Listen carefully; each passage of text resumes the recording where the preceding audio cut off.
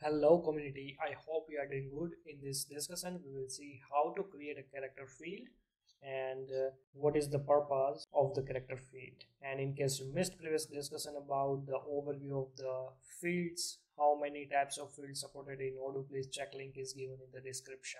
And if you want to learn more about Odoo, please visit the WebLearns channel. Under the home screen you can see Odoo 17 development tutorial is here, and this is the main playlist of the Odoo 17 development. And in case you want to learn more about Odoo with the different topics, you can see here Odoo development, and once you click here to view all, you can see here different apps of playlist available with the different topic wise with the real test cases. And in case you didn't subscribe this channel, please subscribe, it will help me a lot. So let's back to our main topic, like how to create a character field. So first thing is, what is character field? So let's say you want to add some inputs from the user as an alphanumeric. In this case you can create a character field. So for that, let's say we already created here, right, the name and name1, but we didn't discuss more about this field. So let's try to create one more field, and let's see like what is the benefit of the character field, right?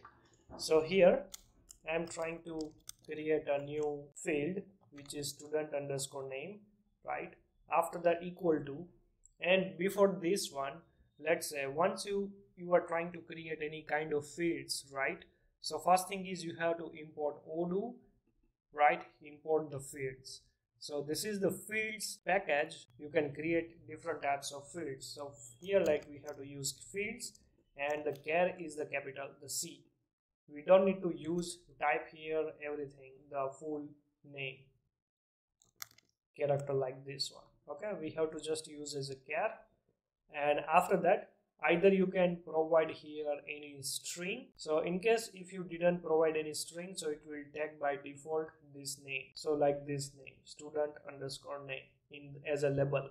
All right, so first thing is I'm trying to restart the service. In the view part, right here, I'm also trying to add student underscore name, and I'm trying to upgrade this module from the terminal -u and student. And if you don't know guys how to configure Odoo in PyCharm, please check editor level playlist, I already explained. And once I will upgrade the module, right, once I will refresh the screen, you can say student name is visible here, right? And here the surprisingly you can see here student and the name field is different and having a space. Why? Because here we used underscore, right? Now let's talk about the supported attributes. So this is the way you can create a character field. Now you understood, right? Let's say there are many attributes are there we have to use. So I'm showing you here useful and common attributes. For the advanced attributes I will cover in once that specific topic will come. I will let you know, okay, this is the attribute we have to also use, but here don't worry, I will explain the common one. So first thing is string. String is the attribute. Here you can add the label name. So let's say student, right? And if you remember here, you can see the student name is like this one, right, the label name. So here I'm just adding student, right? Once I will upgrade the module, once I will refresh the screen, you can see the label is changed as student, right? You want to add any specific label which you don't want to use this label name, then you can just override using the string. Another thing is the required equal to true. By default it's a false, right? It supports a boolean type, true and false.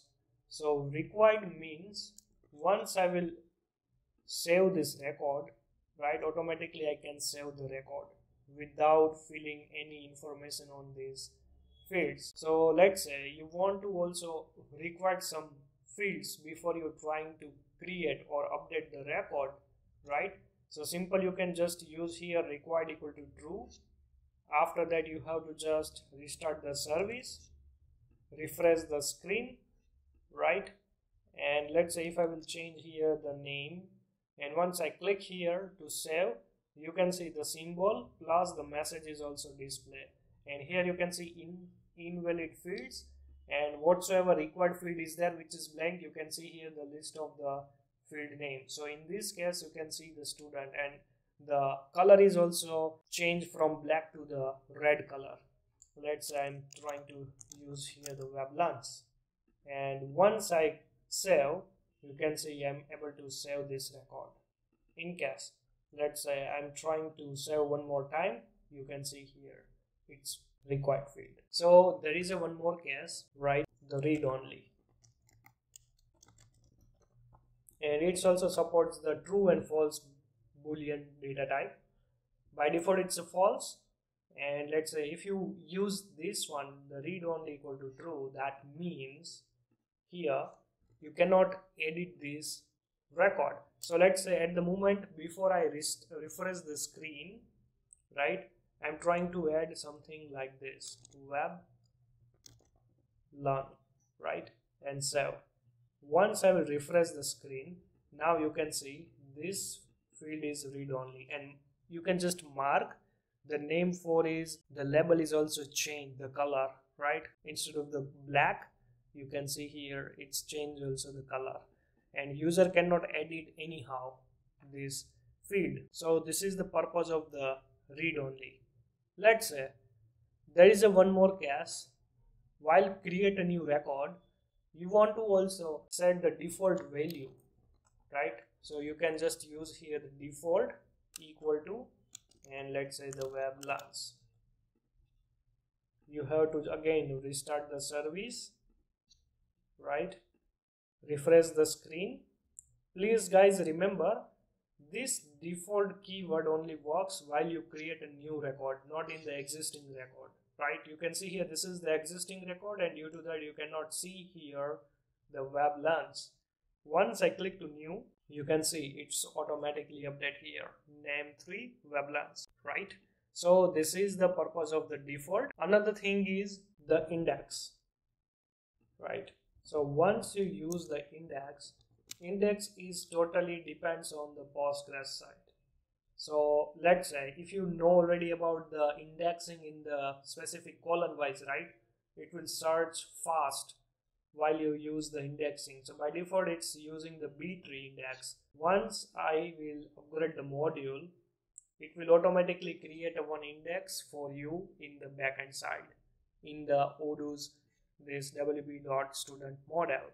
So here in the front end side you don't want to worry about, because it's not a functional part, but this is basically a technical part in which is available in the Postgres level only. So this is the index, right? By default it's a false, and please don't use each field as an index equal to true, because for more information about how to use the index on which field, please check the Postgres official documentation. Another thing is the copy. Copy is very interesting topic. By default it's a true, right? And let's say if you use here copy equal to false, right, and you just restart the service, let's say I'm adding here hello, right, like this. So once I will duplicate this order, you can see it will automatically add WebLearns and KKK like this, right? But not the hello is automatically disappear while create a new record, right? So if you don't want to use the existing whatsoever content here, and once the user click to this duplicate, so user want to add compulsory and new content here, so in this case you can just use the copy equal to false. Let's say if I will use as a true, by default this is a true, okay, and once I will refresh the screen, let's say I will use here you like this, and once I will duplicate, you can see it's available, right? You can see you. But if I will use here the false, restart the service, and once I will duplicate, you can see that value gone for the new record, right? So this is the main purpose of the copy equal to false. Now another one is the translate. By default it's a false. So once you have a multi languages option enable, right, like English, Dutch, French, Hindi, right, different languages, Arabic language, in this case Odoo also allow here to update multiple languages content here. Let's say in English I'm using WebLearns as like this one, but in Arabic or in the French might be the content, the string actually is different, right? So same like here also provide here the different here it's also provide the symbol to add it in a different languages, but this part I will not cover in this discussion because this is especially for the translation related topic. So you can just keep in your mind like there is a one more attribute is there, translate equal to true, right, in the field level. Another thing is a tracking equal to true. So once here I'm showing you here in the invoicing, let's say if you change this payment reference something like 2322, right, and once you save, so this log, right, what was the previous one and what is the new value we added, right, including the timestamp and with the specific user, you can also see here in this in the Char screen. So let's say reset to draft, right, if I will change to like this, you can see here now this date to this date's automatically changed by this user.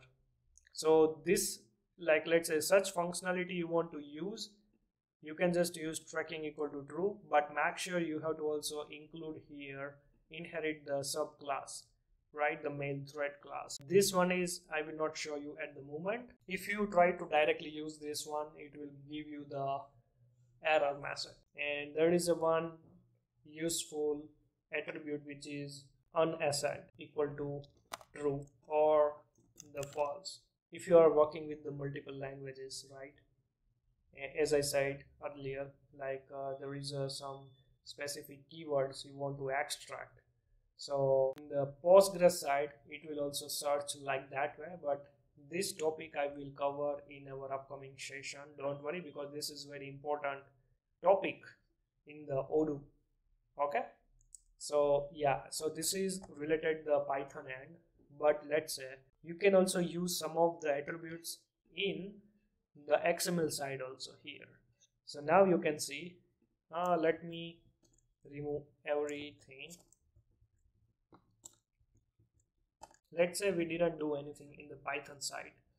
Now let's say I want to change something, some new label name for the student, right, std and m.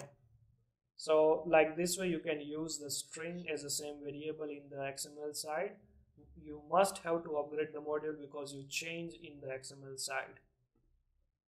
So again I'm going to in the student profile. You can see here it's student, right? Once I will refresh the screen, you can see std and m. Another thing is, let's say once I save, you can see the required field is also removed, the required functionality. But let's say you want to add that same functionality in XML side, you can just use required equal to 1. Again, you have to upgrade the module, refresh the screen, right, and you can see here student name is required. Like this way you can also use read only, and here you have to just pass the 1 as a required. Okay, and now you can see the name for is still editable, right, like this way. But once I will refresh the screen, you can see this name for is not editable anymore now. Another thing is, let's say you want to hide this name too, right? So here you can just use invisible equal to 1. You have to restart the service, upgrade the module, and now you can see 1, 2 is hidden, 3, 4, and this is the student name, right? You can see here, using the invisible, you can hide that specific field. So like this way, you can use such attributes in the Python side as well as in the XML side. One more thing is you have to keep in your mind, if I will use here std here without providing any extra attributes, right, like this. So by default, if you add anything like this in a string, by default Odoo treat as a label name. All right, so let me remove this one and upgrade the module. You can see here stdnm, and you can see std, right? And let's say you added here the string as std, right? And some, like, you again use here one more string with the different label name. The first priority is in the XML side.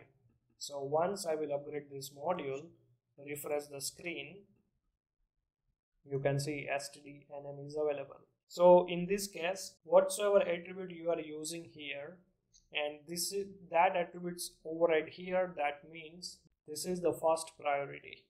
All right, and here let's say that priority, that attributes is missing here, you didn't mention. In case you mention here in the Python side, so this Python attribute automatically, field level attributes automatically work in the front end side. And another thing is, and which is very important, and I really forgot, the size, right? So let's say how many characters you want to store. So size equal to 5, only 5 characters you want to store, so you can just use size equal to 5. And once you upgrade the module, refresh the screen, you can see 1 2 3 4 5 6 7 8. I'm trying to press here, but I'm not able to edit any more characters in the front end side. So this is the size attribute. By default, this is the varchar field in the database side, right? So it will automatically set as a 5 character. Let me show you here.